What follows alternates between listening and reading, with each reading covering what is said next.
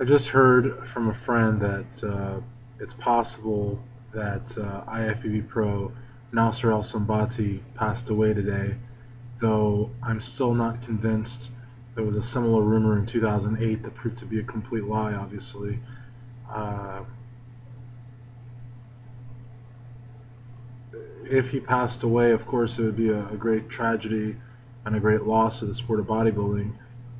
Nasser, Arnold Classic champion, uncrowned Mr. Olympia in 1997, one of the best bodybuilders that ever lived, bar none.